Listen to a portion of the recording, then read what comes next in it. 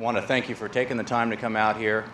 I know it's a mandatory all-hands meeting, but listen, I'm a civil servant too. I know how that works. So I do appreciate everything you've done. And thanks to Scott and Matt for their leadership out here. I had a chance to talk to them yesterday and get a chance to see parts of the reservation. Of course, it's hard to see 586 square miles in a day, and it's even hard to do it in 2 days, so I'm clearly going to have to come back. But I had a chance to understand the breadth and scope of the work you do here, and it is truly amazing the amount of work that you have here.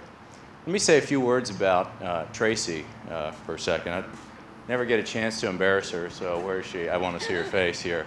But Tracy is an amazing person, and she is a very humble person. She never talks about what she's accomplished. She always talks about what we have accomplished. It's never about her. It's always about the team. And that particularly is evident in the work that she did in the NNSA, leading the second line of defense programs, which, if you're not familiar with that, is the program that's responsible for installing radiation detectors around the world in seaports and land border crossings, but particularly in these megaports around the world. And it reminds me of a proverb in the book of Proverbs. There's some very wise sayings in that book, and one of them says, "Pride leads to disgrace, but with humility comes wisdom."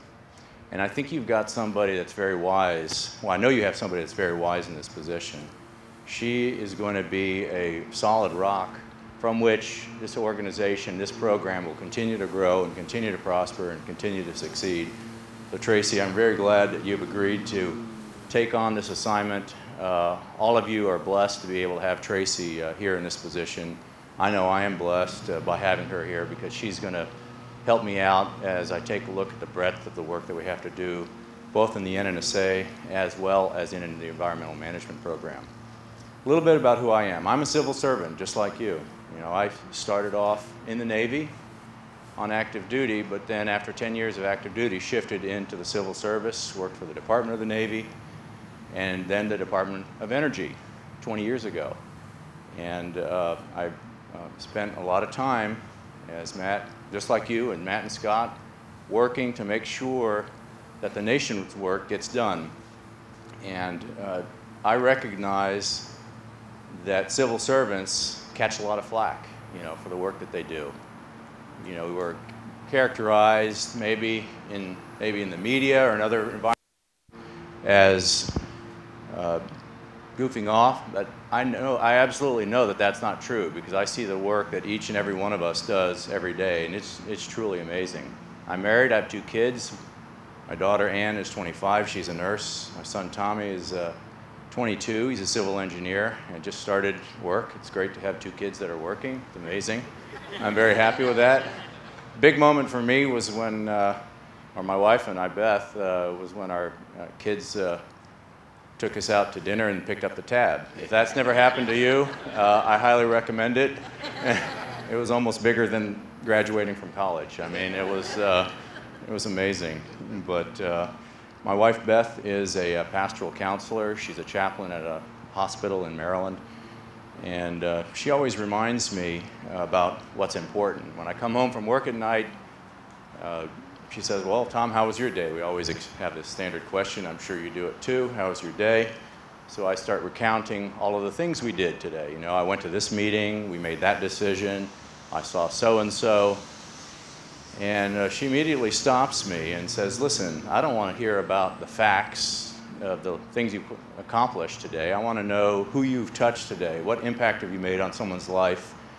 What kind of relationship have you nurtured? Because that's what really counts.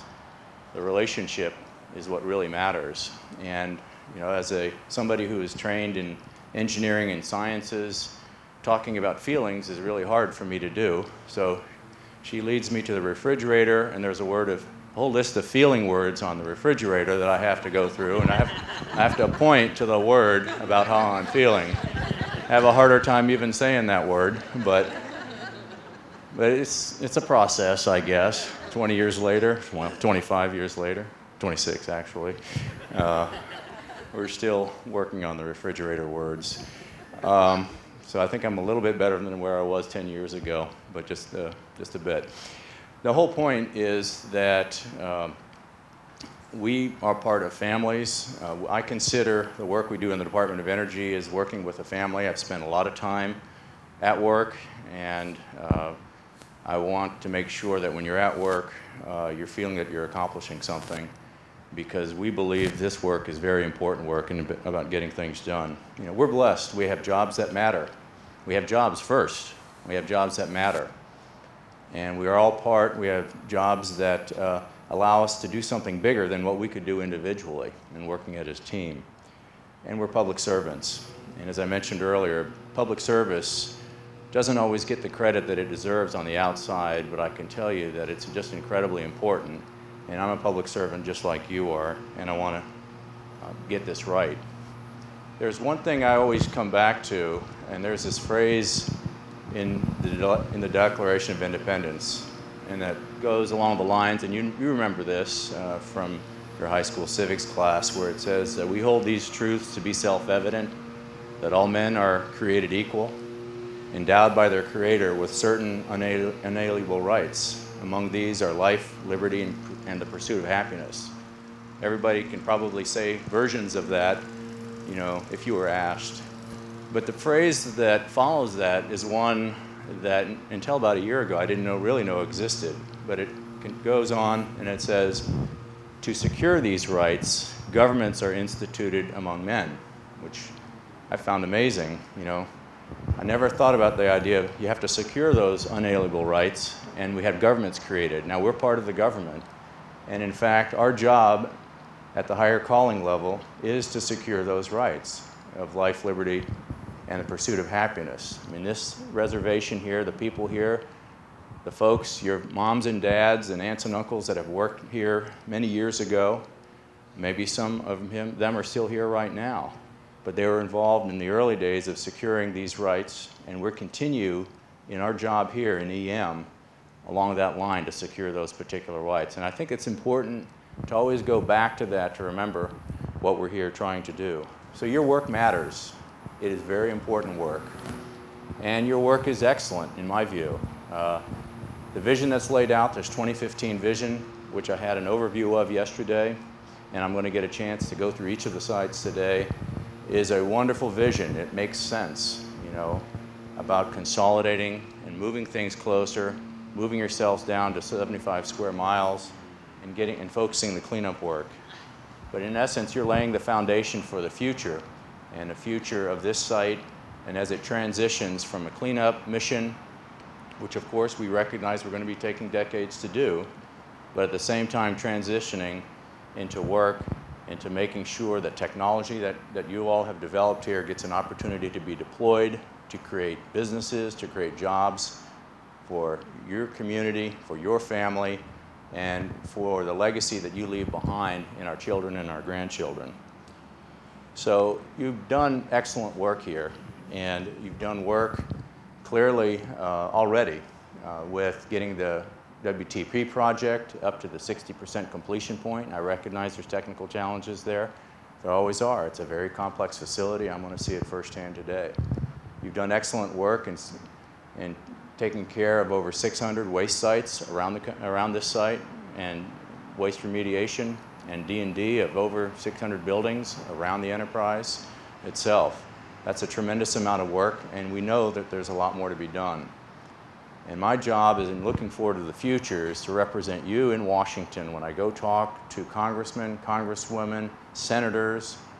I get an opportunity to tell them about the great work you're doing, about the changes you're making to get better and better every day, and to put the case before them that they need to continue to support this program. I had an opportunity to run this morning at the hotel here. I'm at the Hampton Inn down the street. And there's a trail that runs along the river. Many of you have probably been on that trail many times. For me, it was the first time.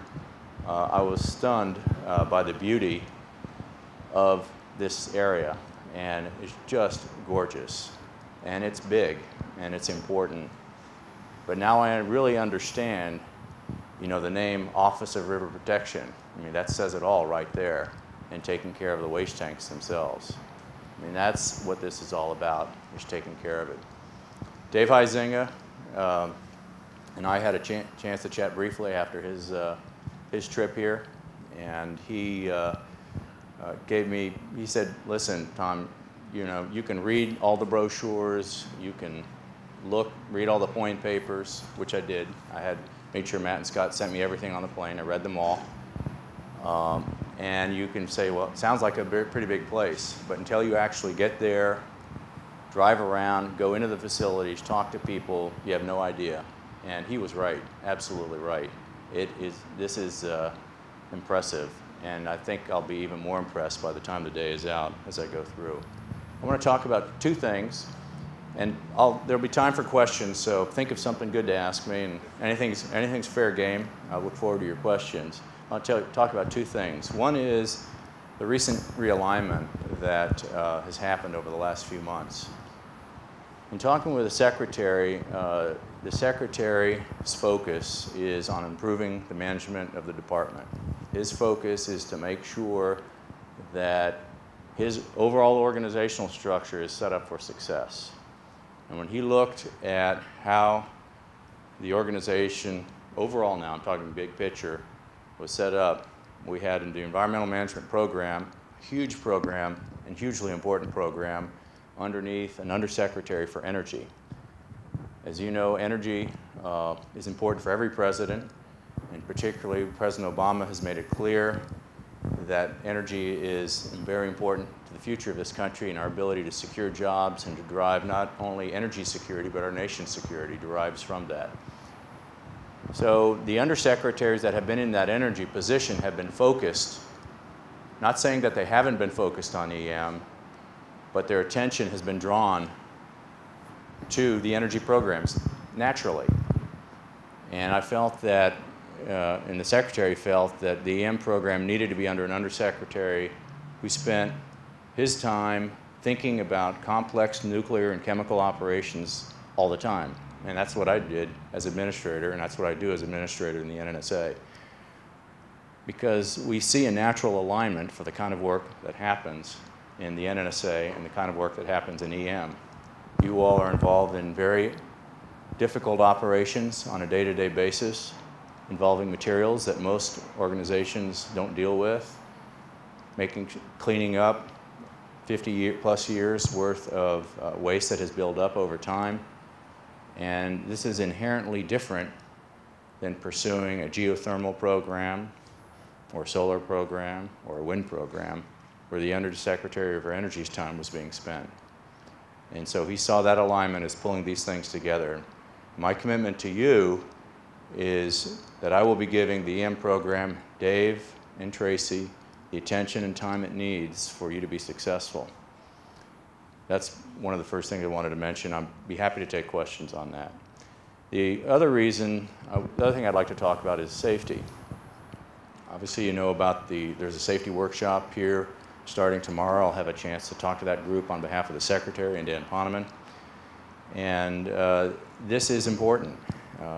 As I mentioned earlier, my background is in the Navy, in submarines, operations, and the submarine force takes safety very important.